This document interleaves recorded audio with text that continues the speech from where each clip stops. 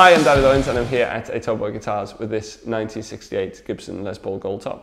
It's from very early 68, so it has a one-piece body, a one-piece neck, the long neck tenon and a smaller headstock, or the sort of right size headstock, which has the, as you can see, has got the Les Paul logo on it, which we believe to be this is the first one to have that on, because earlier serial numbers don't seem to have it. They just have Les Paul written on the truss rod cover. It's a fantastic guitar. It's really great. It's seen a bit of life, but it's in really good condition with a great feeling neck. So yeah, let's have a look at the back.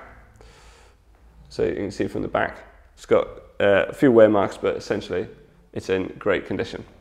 So let's hear how it sounds.